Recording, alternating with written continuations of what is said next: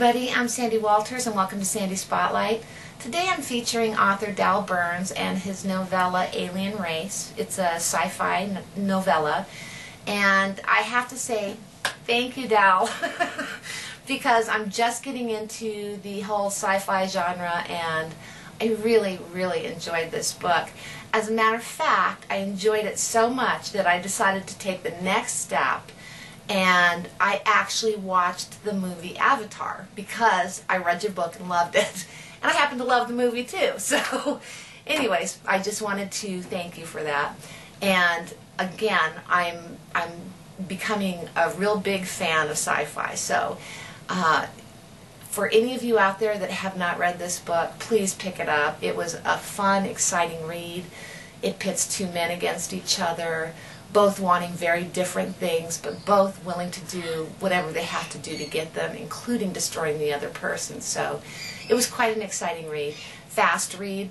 It is a novella, so you can join us over at the book discussion. If you haven't read the book yet, you can pick it up. You've got plenty of time to read it and then come over and join us. Leave a comment for Dal. I've left my review for his novella on my blog, and tweet your peeps, Facebook your friends.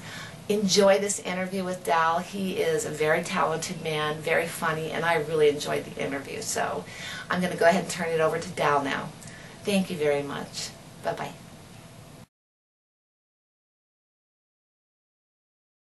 This is a video interview with Dal Burns, who is a writer, storyteller, actor, post-geek technotype, and host of other titles I don't have time to go into. Hello, Dal. Hello. So, why did you become a writer?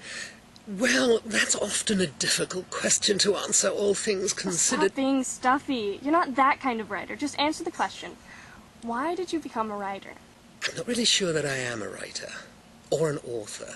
I think I'm a storyteller. I learned so many stories, especially in the bush of Australia.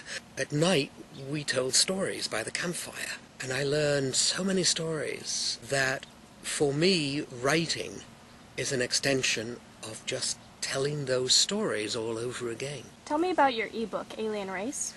That book started with a bet. I was in a bar with a friend of mine, and we were having a drink, and she bet me $100 that I could not write a story in 2 weeks if she were to give me the very last line. So I went home and I wrote like crazy.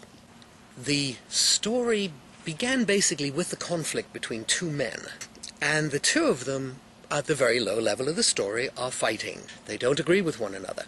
On a second level, I was looking at the conflict we have as a society with technology and with culture. For the rest, go to Amazon Kindle or to Barnes & Noble Nook, and it's 99 cents. What else have you written? I had a one-man play, which was called Outback, which I produced in San Francisco with the help of John Provost from The Lassie Show, and we eventually turned that into an audio book, which is now on iTunes, and it's on Amazon MP3, and it's also on Amazon.com.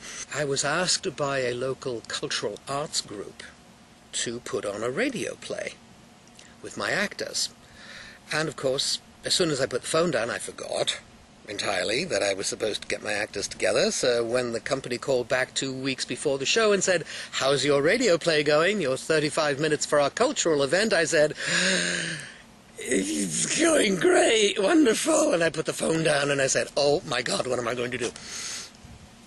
So I sat up late one night and I put a 35-minute piece together in about 6 hours with a couple of songs thrown into it.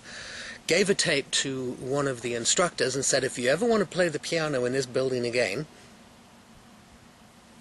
and we put it on the stage, and it was so well received that we turned it into a full-length one-man play and ran it for 5 years until it became an audiobook. People wanted something for the younger audience, for children, and so I wrote The Kookaburra and Other Stories and turned it into an audio CD, which I narrate. That became the full-length book of 23 stories of the Kookaburra. They are inspired by my time in the Australian bush. Now, some of these things will turn up on YouTube with me narrating them, and they will show up on my website, dramaworksinc.com, which is where you can look at some of these things. The Adventures of Foo, where a friend of a friend came to me and showed me a series of paintings that she had done. And this is one of the paintings. And she said, "This is my petit fou, my little fool. I wonder if you could write his story for him." How on earth would I do that? Still, here's a story, here's a challenge. So I took the paintings and I went home with them, and over a period of about 6 months, I built the stories behind Foo. I was writing one evening when I heard a voice over my left shoulder, and that voice said, "Excuse me, that's not exactly how it happened." And the voice over my right shoulder said, "Would you mind terribly if we told you how it happened?" And from there, the two characters wrote the story themselves. And also there was a story about my horse, which will be on my blog, dalburnswrites.com. I'm going to put short stories up there, stories that I've written, stories that I'm going to write, just for the love of them. And one of those stories that is showing right now is called Soy Peruana Bella, the story of a Peruvian Paso mare. That will be on my my blog site. Is there anything in the works right now? The Neighbor's Cat. I have a friend named Carrie who wanted me to write a story about a very special cat who she owned. And I sat and thought about that for a long time. How do you write a story about a cat that hasn't been overused? And one day I was just kicking this around in my mind when I remembered a Victorian parlour game based around a cat. And from that moment it was on. The illustrations are being put together now, and I'm hoping to have that book out late fall, Thanksgiving, Christmas time this year. I have a couple of other books that I'm working on, another illustrated book for kids, and then a story about an alternate universe. Do you have anything on the internet for people to see and read? My blog is dalburnswrites.com. That's where my short stories will be residing. And I have a Twitter account, of course, @DalBurns, where I post humorous slang and little stories and so on and so forth. If someone wants to see examples of my work, they can go to the publishing website, dramaworksinc.com, where audio clips and short examples of my writing are available.